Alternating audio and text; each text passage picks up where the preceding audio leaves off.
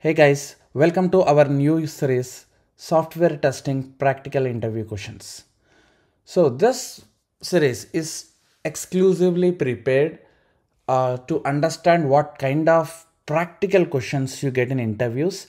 So the term practical I have used here, it's because there are some set of questions which you can answer only if you have a real-time experience.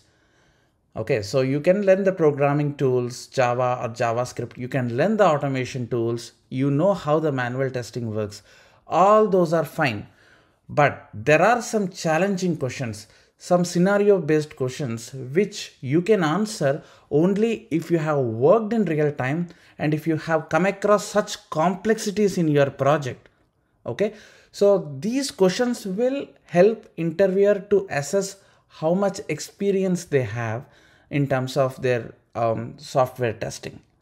So let's try to get answers for few of the questions. For that, I have gathered the questions from various sources. I have posted a post in LinkedIn asking candidates to contribute. I have reached out to individuals. So with that, I have prepared a nice set of around 40 to 50 questions, which we will go one by one in each video. So that way, you will understand what kind of questions you can expect. All right. So let's get started and see our first question for this video. Question number 1. So if your project have weekly releases, what is the automation coverage on that? So this is the question asked by Abhishek from Cognizant interview. Okay. So I just copy pasted same question here. The way the interviewer asked candidate, I exactly use same terminology. So here let's try to understand first of all, why did interviewer ask this question? So what are they expecting from candidate? So we need to understand the purpose first before answering any question. So project have a weekly releases. So that means every week they develop something and they push it into production by end of the week. Okay. So they develop some new functionalities, new pages or new backend services. They do anything, which needed for their application. And as a QAs, we have to thoroughly test it on that week itself. So once we certify the build and they release end of the week. So top product based companies do these very often. Okay, releasing the project build for every week. So they have weekly releases. That is something followed by most of the product based companies. So now what is the automation coverage here? So the reason why they were specifically asking automation coverage is, let's say your application is so vast with many pages, right? So let's say there are 6-7 modules is there and 50 to 60 pages are there. A lot of functionality is there. But in this week, you guys touched a basic functionality in one single page, right? And you modified some backend services or backend SQL server, SQL queries. So you test that piece. But how are you certifying the whole application with this small new change? Okay, you might be testing on surrounding that module, but how about how are you certifying the whole application is in good status to go into the production? So what is your automation strategy to run the complete regression? Let's say you have some 300 tests, right? So every week, what is your strategy like when you are going to release? How do you manage all that massive scenarios for every week frequent releases? That is what interviewer want to know. What is your thought process here? What are the strategies you as an experienced test engineer perform here? So number one thumb rule, guys, as a thumb rule, no matter what releases you do weekly release or monthly release, it is recommended to run whole regression suite on nightly jobs. Okay, you should have a CI/CD like Jenkins or Azure DevOps, or you can do it even in GitHub. So you need to set up a job which triggers your whole automation suite. Okay, so let's say that automation suite have 300 tests.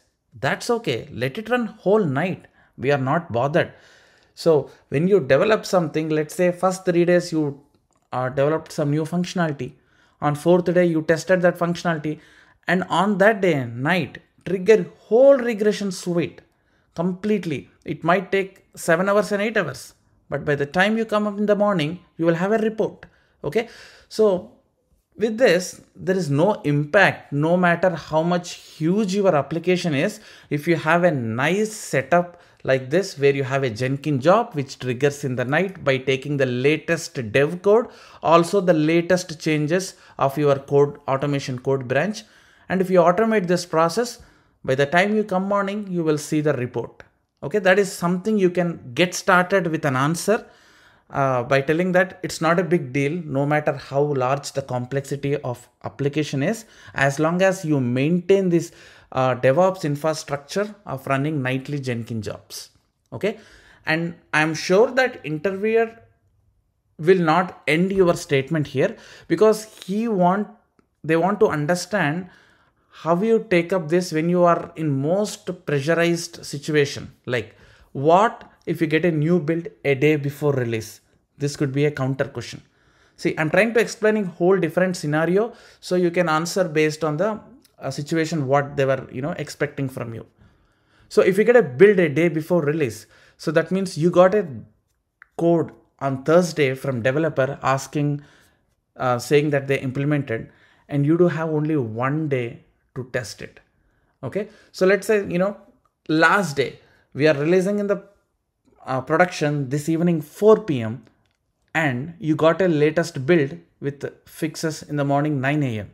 So what you can do in that meantime, because here you don't have a time to run whole regression, right?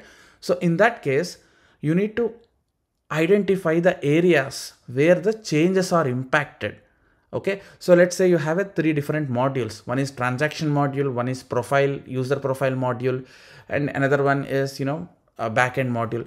So you should know what your application is and where the changes are really made for this week. If changes made are applicable to module X, then at least you need to make sure that changes impacted module is not disturbed. So you should run targeted tests.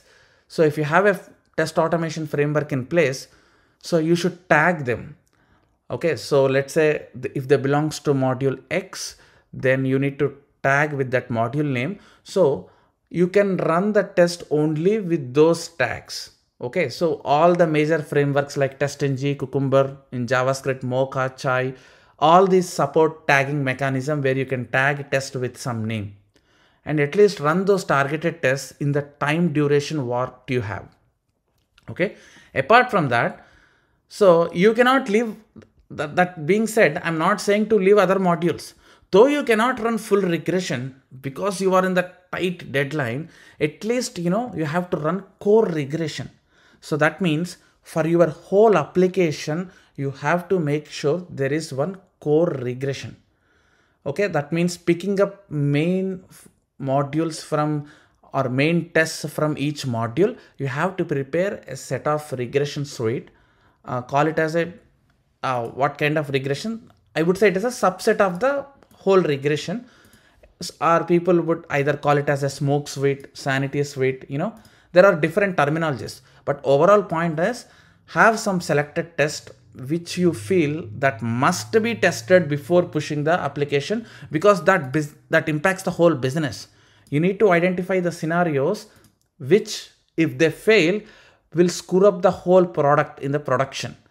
So business impacted scenarios need to be shortlisted and to be part of this core regression, right? And you need to make sure running those as well. And in sprint automation stories. So obviously in this sprint, let's say 1 week sprint you got a stories to develop, right? So you need to write automation for them as well. So make sure the functionalities what developed in that week are running, and a high level core regression and that specific module which got impacted. At least we need to run these, before going release, if you don't have a whole 6 or 7 hours time to run whole regression suite.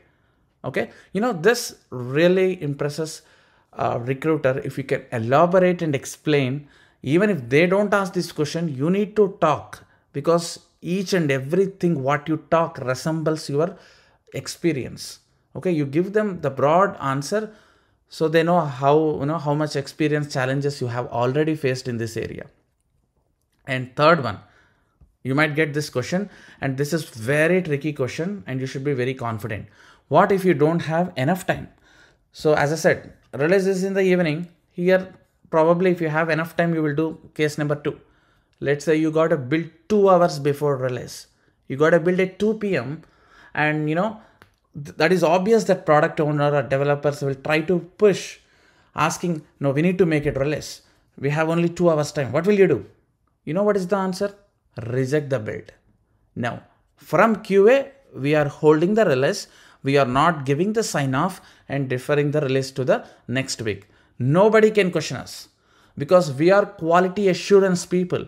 And if we are not confident about the build, giving 1-2 hours before, we cannot approve, and we cannot, just test something and leave it. Because at the end, if something screw up in the production, you are the first person who is responsible to give the explanation. So is it just not that your colleague or your dev peer or your team lead, is not about them. If something goes wrong, it will come from very higher level, and you should be able to answer them. So if you don't have enough time, draft a nice email and say that we are not able to go to production because of these XYZ issues. Even if they ask you to test something on top over that email, that is different story. If there is enough proof for people accepting the fact that we are not confident as a QS, that is a different story. But technically, you should reject the bid. Okay. So when you answer this, people will try to drill you to this level. When you start with general answer that I will run the regression whole night, they will try to understand what will you do if you don't have enough time or not even an hour. So all these scenarios might be expected. The question could be simple, but from this question, these are the different things interviewer will try to understand from you, and that way they can assess your leadership skills and how you are smart in your software testing life cycle. All right, so that's about the question what we got from Abhishek from Cognizant. I hope that clears your question. So in the next video, we will see the question number 2 on how we can tackle another practical question. Okay, thank you, and please subscribe to this YouTube channel, and you will be definitely benefited with many tips like this on software testing. Thanks.